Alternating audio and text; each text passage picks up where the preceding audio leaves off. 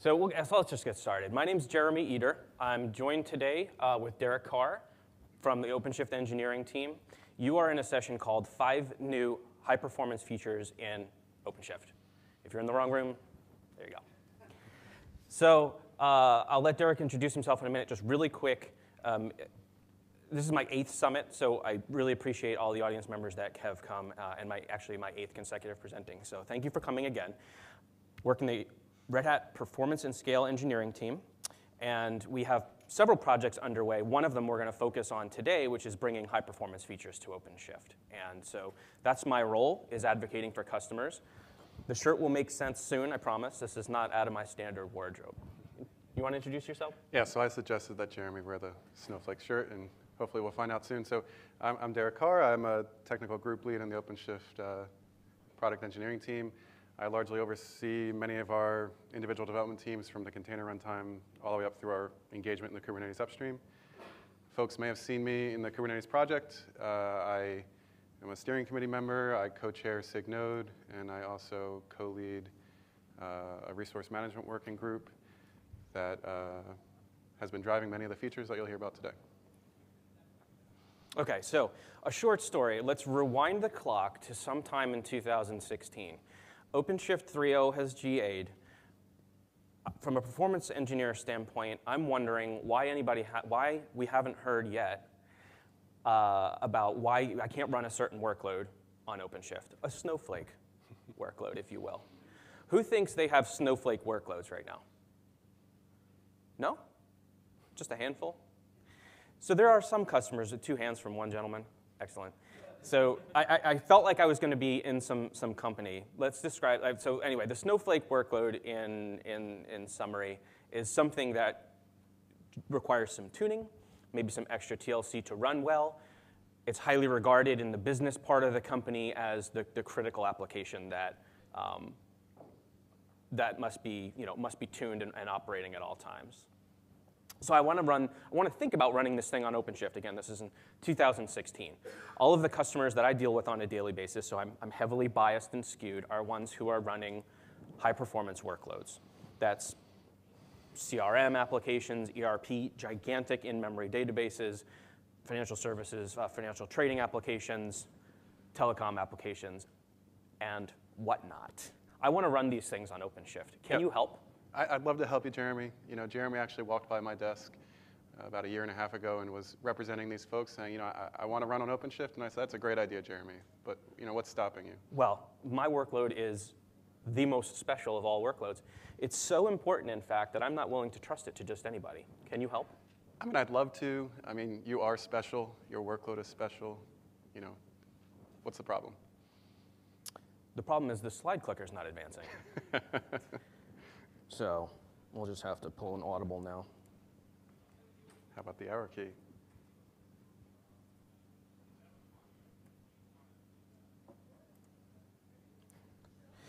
My application is latency sensitive, network latency deterministic, or CPU latency sensitive. It's so important that we not drop any packets, that we not build up a queue. Things must be serviced in a deterministic way. Otherwise, the business people are going to haul ass down the hallway, stop at my cube, and then their hail will go on fire.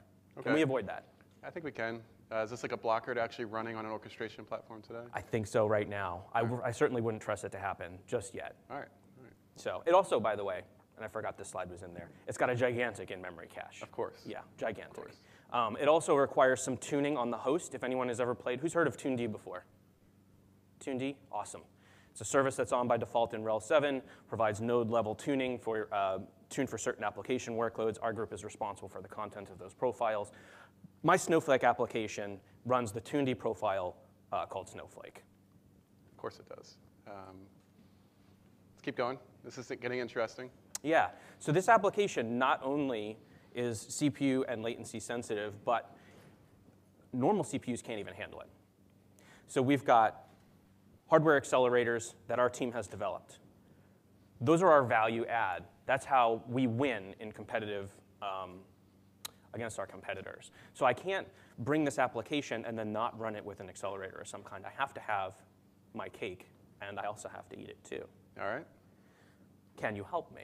I'd love to help you. It might take some time. I'm not good with waiting. Okay. I'm awful with waiting. Okay. It's a snowflake. I've heard. Yeah, and Now, in do you fact, just have one of these workloads? No. A lot of them. No, you All wish. right. You wish. There's a lot of them running around.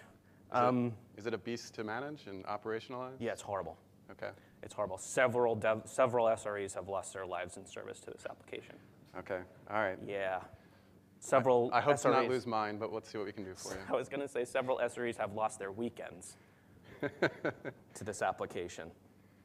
All right. So about a year and a half ago, Jeremy came by, and we've had that frank discussion. I was like, well, there's work we got to do in the container space and the orchestration space, but let's not give up. And so, for folks who've been tracking the Kubernetes project generally and the OpenShift product, you build a container runtime, you build an orchestrator, and one of the first things you want to do before even Jeremy talked about it was get it reliable. Like make the actual environment that's running your workload on the node reliable so that you can start thinking about folks like him who want to do deep performance tuning. So about a year and a half ago, a lot of us in the community felt like around the Kubernetes 1.6 and OpenShift 3.6 release, we had gotten a lot of the core primitives we want on the node to start transitioning around how can we support more broad workloads in depth. So across the upstream community with SIG node, SIG scheduling, and then as I talked about earlier, the resource management work group we formed, we started to putting an eye towards how do we expand the set of workloads we can support so that folks like Jeremy can save their SREs' lives. Yeah. And they're not even Snowflake, they're typical these days, right? So, but we wanted to make sure that you don't lose anything with respect to reliability of the cluster, and also that the end user experience you see to consume these primitives are kept simple so their developers don't have to think too hard. And with these goals in mind, we've made a lot of progress in the last year. I like the idea of keeping it simple. It's important. Because right now it's intense. Yeah. And I don't know how much longer we can survive this way because the business is asking for more and more and more. Yeah. And we need a more efficient platform to run on. Yeah, so this is an interesting point, and for folks in the room who might think about these things, a lot of the topics that you'll hear about, I personally wrote 4 or 5 different design proposals for how to achieve that I will say went from deep complexity to simplicity, and hopefully we landed in a neat middle spot, but it was very important to keep it simple. At some point this will work. Okay, so I mentioned earlier that our team works with a variety of customers in a variety of verticals. This is the extent of my design experience, and this is what I'm capable of from a graphic design standpoint, so I apologize. But I hope the idea comes across that there's some overlap between these workloads. We ended up in 2015 visiting many customers and identifying what features they wanted to, we're blocking them from onboarding into a containerized world. Out of that came this idea that things were largely there was a lot of overlap, more than we ever expected. Customers were really, and by the way, I love talking to customers, so right after we leave here, I would love to just sync up with anyone who thinks they have Snowflake workloads. We can sort out how to get your workload onto OpenShift. But we wanted to talk, so the upstream community doesn't want to build like bespoke features for one vertical, and I agree with them, it doesn't make sense. So we have been, and Derek has been leading this, have been trying to find a way to plumb these things generically and allow for some flexibility. So up on the right is just a sense of some of the verticals that we've been in touch with and that are driving these features. More in depth, some of the overlap that we did find is things like CPU pinning, node level tuning like syscontrols. Hugepages were there because people were running like large JVMs or large C applications that show up a lot in financial services. They definitely hated the idea of an overlay network. And this is kind of like, it depends on your workload for sure, it always depends. But certain people needed a separate data plane network. In addition to that, kernel module loading came up quite a bit for supporting exotic hardware, I would say. And of course, always NUMA comes up. So Derek will talk through some of the roadmap as well as where we're at right now. Yep. So Jeremy did a lot of great investigative work. We've took this forward to the community, and we tried to get a roadmap in place for like what we wanted to tackle first and what were the priority orders we had to achieve. And then as a group, we kind of focused on these 5 surface areas we'll hear about today. And I think for literally every feature we'll talk about it's at least available in a tech preview fashion, if not fully GA now in OpenShift. And we're looking to close that as soon as possible. And so generally speaking, I think we've expanded a lot of the food groups of types of things that Snowflake apps would need. So we have a couple of demos. In fact, we have 5 demos. yeah. First one, Derek, I think you're up here. Yeah. So before you talk about like resource management and how to run your app well, generally it's important to just make sure we all have a level set understanding about what cluster orchestrators support today in the OpenShift product. A lot of people who are onboarding workloads onto OpenShift are coming from like a traditional VM environment where they had access to all these things. And then when you look to move this onto a shared cluster, you need to make that thing schedulable. You need to make that thing actually isolated with other containers that might be on the machine. And at this point, I think we've made a lot of progress with respect to the concepts that the OpenShift scheduler and the node isolation capabilities we have today can support. So basic CPU, memory, ephemeral storage, so that would be like your copy on write layer usage in the container. Persistent storage, folks are familiar with like persistent volume claims and persistent volumes, might be thinking about those things. And then some of the more specialized things like Hugepages or device plugins, which we'll go into more depth on. And then things we don't even know about that we think people want to be able to schedule. We'll talk about extended resources. Like a dongle? Like a dongle, okay. A license, a number of things. Got it. And in some cases, you know, what you might see in the user-facing API may look like slightly simplistic. But in the background, we've exposed what we feel like are the beginnings of some tuning knobs for how you want to tune individual components that say, this is how, you know, this node manifests that CPU request or enforces that CPU limit, which is allowing some innovation in the community as we, you know, arrive on the best possible solution for the broadest set of apps. So just before we go on, I forgot to ask. Some of these things are Kubernetes-specific terms, but are any of these features in use in your environments today? Raise your hand if you've used one or more of these features. Yep. OK, 30% maybe. Thanks. So generally, when we talk about resource management, you know, we're probably going to focus a lot of today's discussion on like compute resource management. And so who's written a pod spec today? Like, OK. So traditionally, you have a pod spec. That pod has a set of containers. Each one of those containers says, I request this much CPU or memory. I'm limited by this much CPU and memory. The ratio between your request and your limit is what we call your level of overcommit. Now, the request is what the cluster scheduler is going to guarantee that you actually get, and the limit is what you might be able to achieve if there's no other noise on the node. And we use, if you want to go to the next slide, we use that concept between a request and a limit to identify this concept of a quality of service, or SLO, in the project. And there's really 3 quality of service dimensions that we're talking through. There's the best effort quality of service, which is no effort. And so I would not recommend folks spending a lot of time on that. But a lot of people who make mistakes when getting their workload on top of OpenShift, like kind of imagine that the platform is auto-sizing everything for them. But at some degree, you have to make that minimum request. And you don't get out of that problem space. So if I don't have any requests or limits on my pod? So if you have no requests and limits, you can try to consume as much as the node will give you. And you know, there's some buyer beware arguments around that. So when I talked about node reliability in Francis, we did. If you start to cause havoc on the node, I might kick your workload off, Jeremy. So that's probably not the place you want to land. No, not good. So the sweet spot for many classes of workloads is in the burstable quality of service tier or the guaranteed quality of service.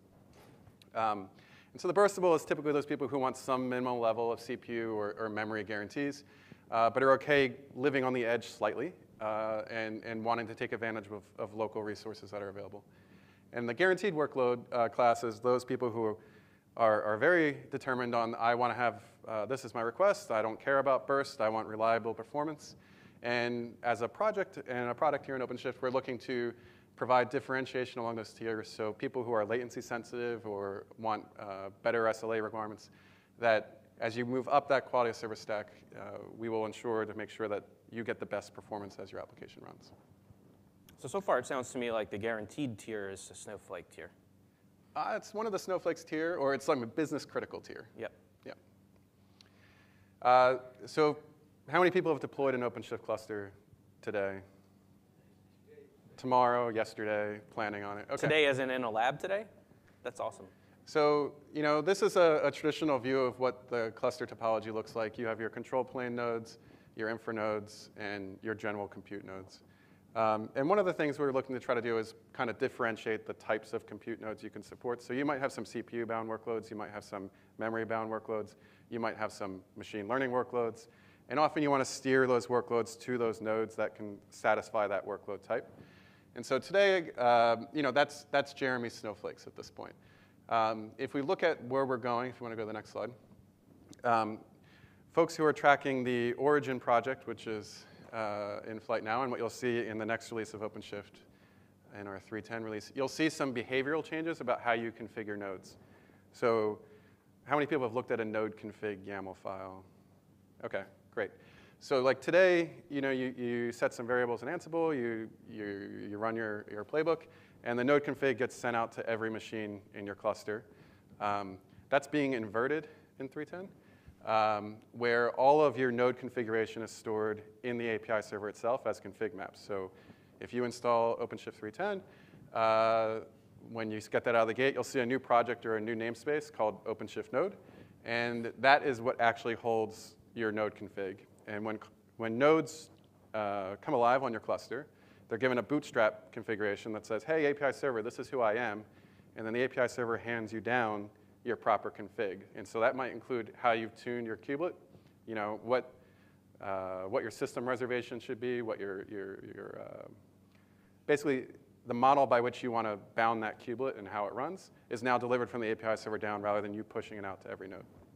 I think this is a really important enhancement to make node management easier, because there's a lot of benefits to this. So one of the things, as we talk through the discussion, is like default kubelet arguments is nice to hand down from the API server. It's easy to change just that config map. And when you change that config map, there's actually a daemon set pod that'll be running on every local node that says, I see my config has changed. Let me push it down to the local machine and restart the kubelet. And now your kubelet is running in a new way. But there's some other nice things. A lot of people have complained that it's hard to label their nodes or manage their node labels, as well as any default taints if you want to direct workloads to particular machines. All of that now can be easily centralized and managed just like any other config map resource on the API server. So moving on. The first feature we're going to talk about here will actually, in the demonstrations, show how some of that works. So today, Jeremy, what's your challenges with CPU? Well, first of all, I need to make sure that I'm not getting descheduled. I Yes. have to have dejittered cores, and I have to always run. OK. So how many people today, if I was to ask, like, if you write a pod spec that says I want one core, really knows what that means? OK. How many people think that it means they get an exclusive core? Like, right, OK. You don't. And today, like CPU today in the cluster, it's not really normalized based on clock speed or anything. Like, if it's a core, we don't care about the speed. It just shows up as one core. But at the end of the day, you're depending on some lower level Linux primitives in the CFS scheduler to enforce things. But it's not your dedicated CPU. And so that's actually probably a challenge for Jeremy and his class of workloads. So if you want to go to the next slide. Today, when you ask for one core, you ask for half a core or 100 millicores or no cores at all. We're really just setting some knobs in the container runtime that says this is the number of CFS shares you get. And if you had a limit, that we're setting like your CFS quota value. And generally speaking, for many classes of workloads, that works great. So CFS shares are only enforced if there's no other contention on the node. So when not a lot is happening on that CPU, you get all the CPU. But when things start happening, suddenly your CPU performance can go way down, right? So reliable performance is probably a problem for you, right? Indeed. Well, luckily, so we have enough gear so Yep. that we're trying not to overcommit for those reasons. So. Yep.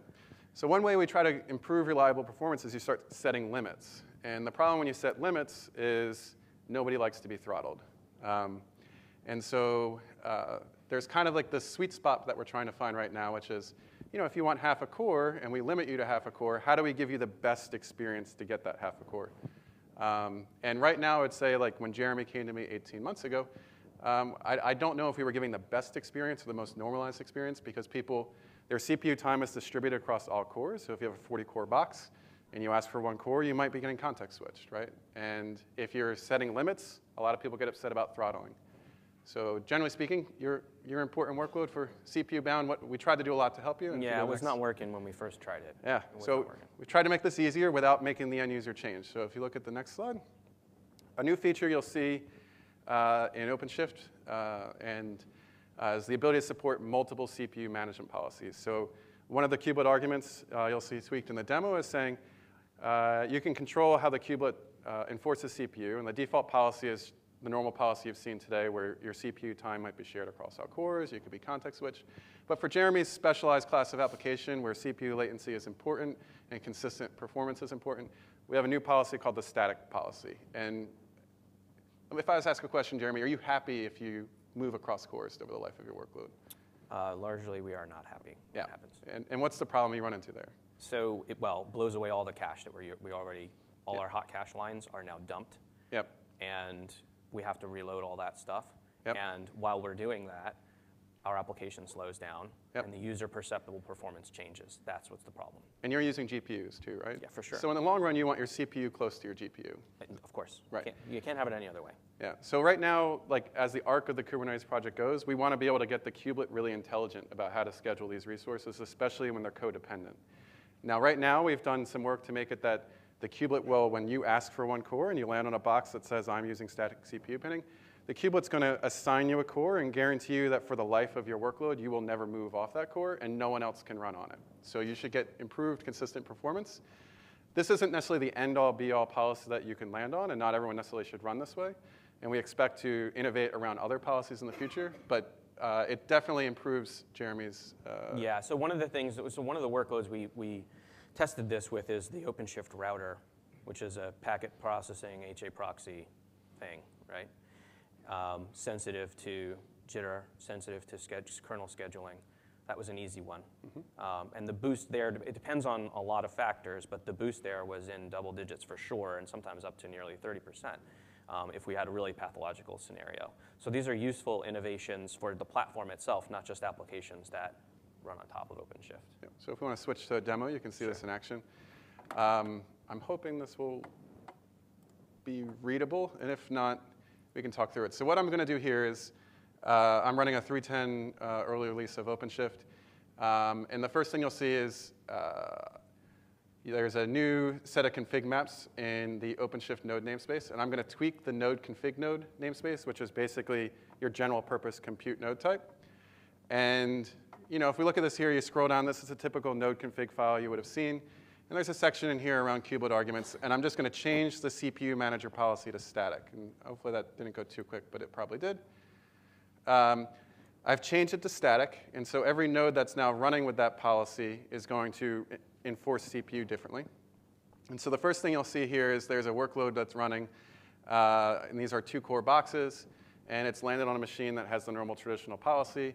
And, I forget when I did this demo how it worked out, but what you'll see when I actually exec into the pod, you'll see that if you look at the CPU set policy, you'll see that that's allowed to work on cores 0 through 2, or 0 through 1, because it's a 2-core box.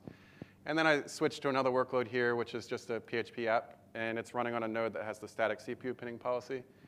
You'll see it's in the guaranteed quality of service tier, and this ran on a different machine that had the new policy in place. And when I ask, hey, pod, what CPUs are you running on, you'll see it's restricted to just the 0 CPU core ID. So that pod is CPU bound, or is bound to that particular CPU for the life of the pod. There's a lot of nuance and intelligence in the kubelet about how it chooses which CPU you get, how it handles hyperthreads. But from an end user experience, I didn't have to change like the end user. I said, I want 1 core, I want a half a core. It's more like a tuning experience now where you can say, I want to run on a different node type that gives me a different enforcement of CPU. There's some downsides when you run this way, like maybe you get worse density because you have a workload that's taking a whole CPU core, but there are performance benefits with respect to normalizing your behavior. So. Cool. Okay, so back to the slides then.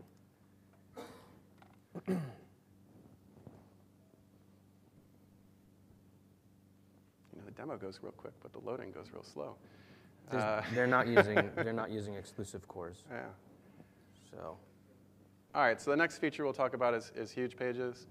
How many people know what Hugepages are? Okay, cool.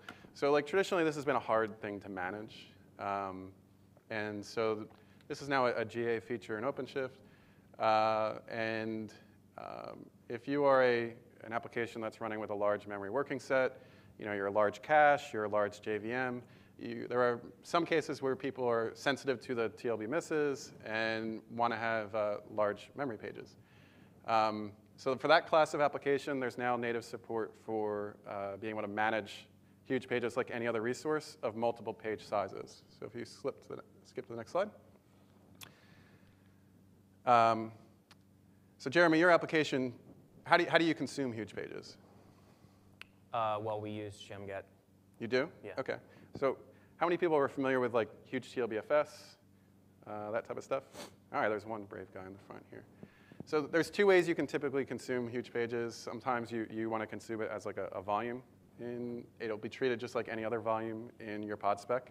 And so you'll see on the bottom here, you can now have an empty dir volume who's backed by huge TLBFS by just saying my medium is huge pages. And then if you're using shimget, you make a huge page request like you do any other resource. And you'll see here there's a limit. And it says, I want 100 megs of 2 megabit huge pages. And at the end of the day, when that pod will get scheduled to a machine that only has that resource available, just like CPU or memory. It's exclusive to you for the life of the resource. We do not overcommit huge pages. And it's available for you to use like anything else. So there's a quick demo here. And some of the neat things about how, hopefully this doesn't go too quick. What you'll see in this demo is a simple daemon set that just runs on every node I want to expose huge page workloads on. And it just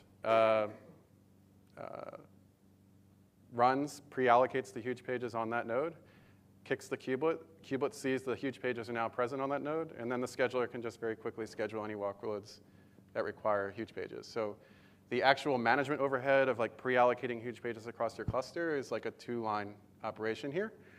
So in this case, in the demo, I've labeled one node says I'm a huge pages node. In the limits section, you'll see there's currently no huge pages expressed as a capacity. I'm going to deploy a daemon set, which you'll see is nothing more than a simple bash script that just echoes the number of huge pages I want into to tell the kernel to pre-allocate them. And this is a slower demo. OK, so you'll see a daemon set here. Like I said, it's just a simple bash script that targets those nodes I said want to run huge page workloads. And all it does at the end of the day is echo into the right proc directory to get those huge pages allocated. Using standard OpenShift primitives to deploy that daemon set, you'll see there's this huge page allocator daemon set that runs on that node I've targeted. It errors the first time. I ran out of time. The second time, it worked great. It's now pre-allocated the huge pages. I describe that node, and you'll see that this node says, oh, I now have a new number of huge pages available. And then just like CPU or memory or any other resource, ephemeral storage, Kubernetes is now intelligent enough to schedule it. And so any pod that might have been pending and needed that resource to be scheduled can then just get placed to the right node, and life's great. Yeah, I don't know. We can see the final pod here. So here's scheduling the pod. And pretty simple pod. Just I have a certain amount of CPU and memory requirement, and I needed 2 megs of huge pages. And these are all linked in the session afterwards. But I think folks get the idea. And that huge page volume pod now lands and runs, and that application can now consume huge pages like anything else. So I think Jeremy, we've made like huge pages kind of cloud native for you here, right? Cloud native huge pages? Yeah. Now we're talking. Yeah. Very cool. Yeah. Oops. There seems to be one more step here. What were we missing? It's OK. All right. That's that.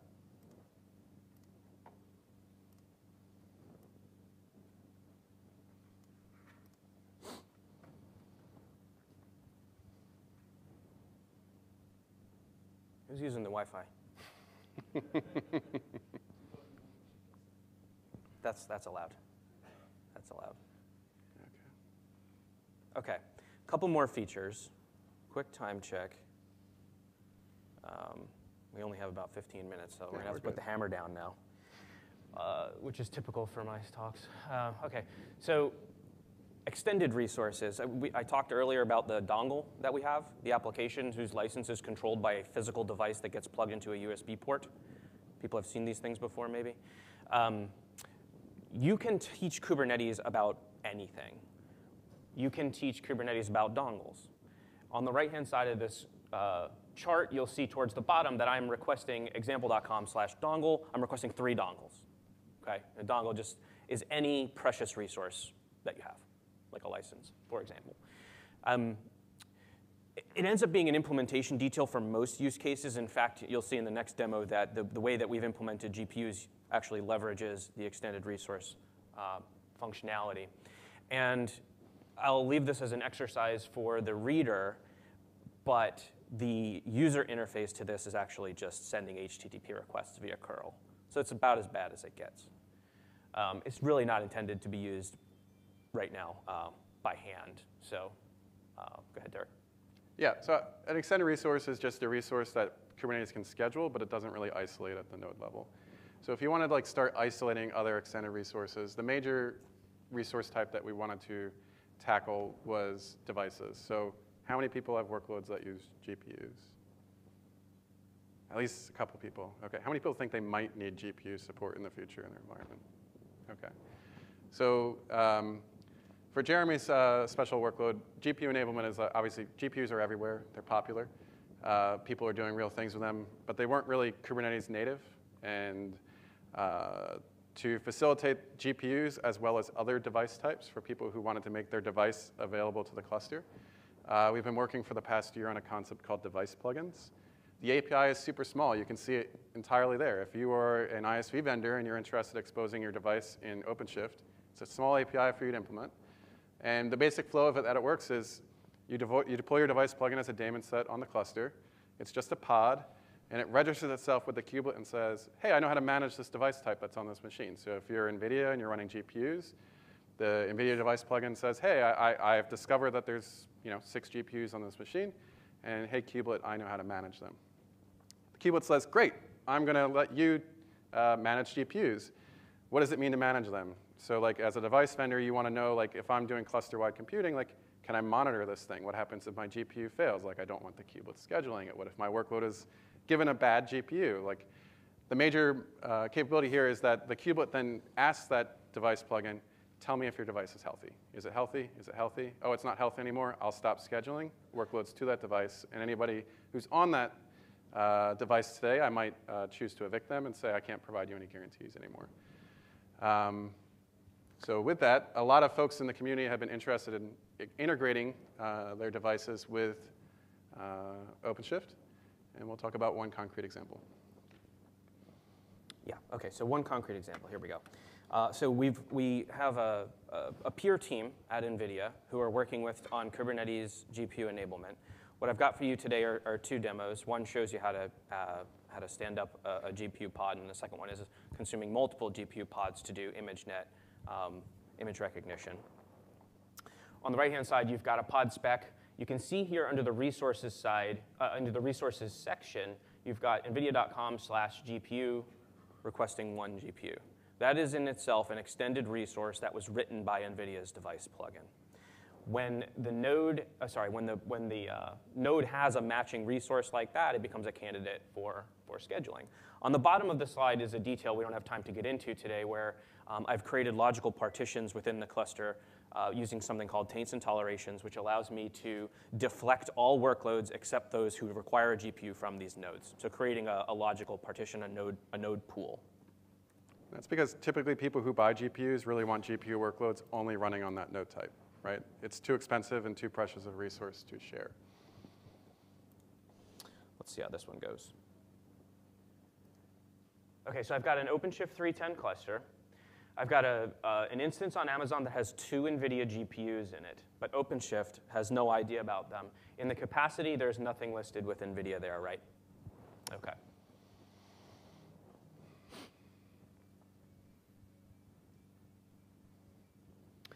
Right now, NVIDIA has an OCI hook, which Red Hat's distribution of Docker supports. The upstream Docker does not currently. and Cryo also supports. What this hook does is bind mount some stuff into the container, NVIDIA libraries into the container. We've got some SE Linux stuff at the bottom, and then we're going to run a test container. This is just some simple Ansible stuff to make things easier for me to build this demo. So I'm just going to deploy this runtime hook, and it's a pre-start hook. So every time a container starts, it runs through this flow. And if it finds that there's a GPU requested for that pod based on some environment variables in the Docker file, it will then actually follow those code paths. So I've got the deployment, I've got the hook installed. I'm now creating what's called the security context constraint, which is an OpenShift or a Kubernetes construct for security. In this case, I'm blowing away all of the isolation that would normally occur on a pod by default in OpenShift by allowing it to have access to all the host namespaces. And what I've got here is the actual pod spec for the device plugin daemon set itself. So I'm going a little bit too fast for my mouth here, but on the top you can see I've got a node selector. So this pod, this daemon set, is only going to run on nodes that have this label on them.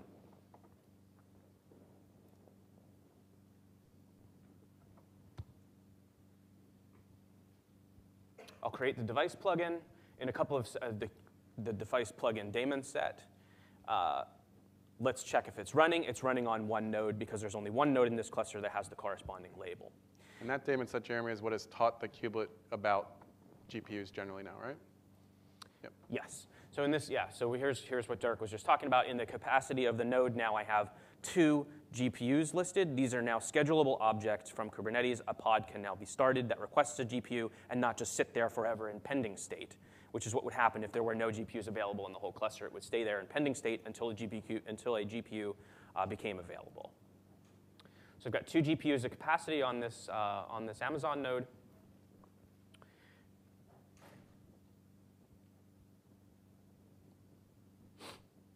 And we'll create a test pod here, and then run device query inside it, which is just a CUDA thing, NVIDIA CUDA thing. My pod requests 1 GPU. It's got a toleration for that particular taint. It will run only in my logical partition. Creates this pod, and if it ever gets into running state in a couple of seconds, you will connect to the pod like if in your earlier demo, Derek exec'd into this pod and checked the CPU set for that for that C group. In this case here, I'm execing into the pod and running device query, which again, just a CUDA sample utility to prove that now this pod has access to GPUs. So that's the work we've been doing with the NVIDIA team, and if anybody watched any of the KubeCon stuff. Uh-oh, watch out. No, let's just let this play. Then they'll take down our video. So YouTube is machine learning my viewing habits. You guys can know I love heavy metal. Okay. So the next demo is a little bit more polished. This is the Jupyter Notebook one that consumes multiple GPUs. If I could apply it to like what video would play next, it might be a Metallica song. All right. So GPUs are a lot like exclusive CPUs. Like a GPU today is not shared across multiple workloads. So if you get a GPU, it's your GPU and only yours. Yeah.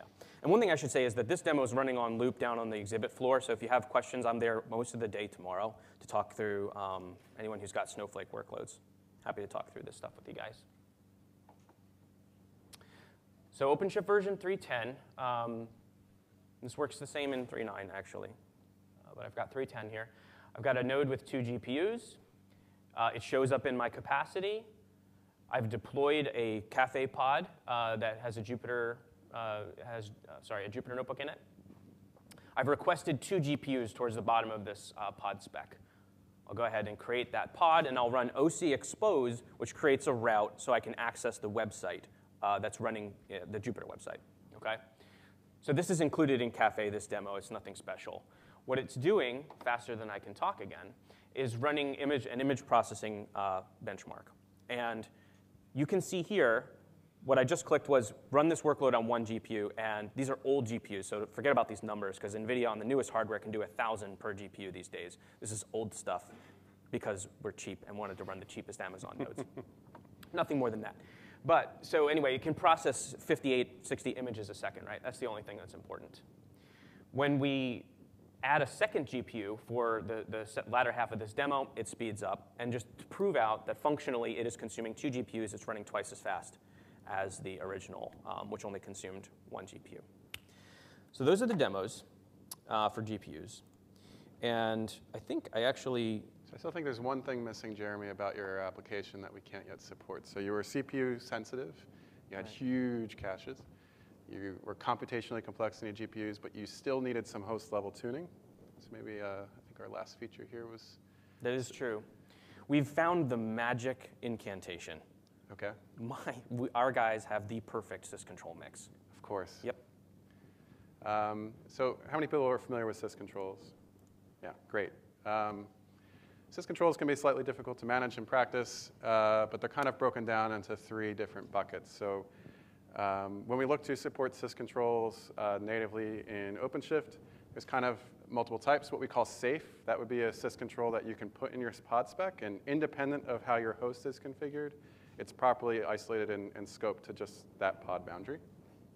Then there's unsafe syscontrols, which is if a pod was to consume it, it could impact other workloads on that machine. That doesn't mean you shouldn't use it. You should just use it safely and understand what other workloads might be on that machine that are impacted. Mm-hmm. Node level stuff is where our bread and butter normally. OK. So yeah, we need a solution for that. Yeah, and you're not alone. There's plenty of people that deal with that. And in that case, that's a Snowflake node, and you have to use you have to be responsible about how you steer workloads to that node. But across that safe and unsafe boundary, the way you configure your unsafe syscontrols is there's a flag within your kubelet arguments that says these are the syscontrols that have been identified unsafe that I'm allowed to run if I see a pod that requests it. If a pod was to request an unsafe syscontrol and you hadn't guarded the kubelet to reject it, or hadn't enabled the kubelet to run it, the kubelet would just refuse to run your workload, and you're safe by default.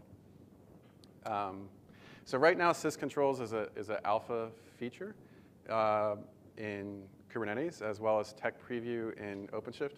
It's been around for a very long time, so since 3.4, I believe. And I'm aware of plenty of people using it in production, even though they shouldn't be.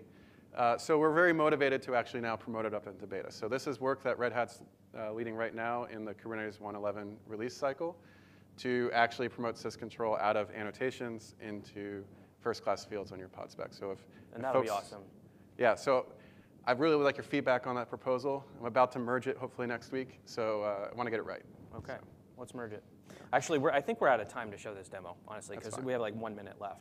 So let's just summarize here. Annotations are what we currently have in alpha. I've selected one, and I promise you, when you run this container, the tuning inside the container will be different than on the host. That's it. So with your 30 seconds left, do you want to go through this? Yeah, so we've done a lot in the last year to make Kubernetes smarter and make Red Hat OpenShift able to support more specialized workloads like Jeremy demanded a year and a half ago. But we're not quite done. And so some of the major areas that we're starting to explore now are the interplay between these features you've seen. So you saw CPU scheduling being aware on the kubelet. But then if you consume the GPU, we want to make sure that we make the optimal GPU selection and CPU selection so your workload runs reasonably fast. And then similarly, we want to make sure as you can monitor all these things at a cluster-wide view, you can understand the health of your GPUs, their performance. It's an expensive resource. And then more broadly, what you might have seen in Jeremy's demo is like today, the way you select the GPU is a bit primitive. You just say, hey, I want one of them, or I want two of them. But many people, you buy GPUs, Jeremy, you don't just throw away your old ones, right? No. Right. No. So one of the things we'd like to do is enrich the resource API in Kubernetes generally so that rather than just say, I want one GPU, you want to be able to say, I want one GPU that has this many CUDA cores or this much memory. And so that's what we're calling our resource API v2, and that's a topic that's under active discussion. OK. So it's already 5:15. I forgot to leave time for questions. This slide just talks about some of the workloads that we run on our team in terms of catching regressions, whether it's on bare metal, KVM, public cloud, or in OpenShift at this point. There's a ton here. In fact, we ran a GPU benchmark, a financial services risk analytics benchmark that used 8 voltas on Kubernetes last fall. If anyone's interested, find us at the demo booth later or tomorrow. Thank you all for attending.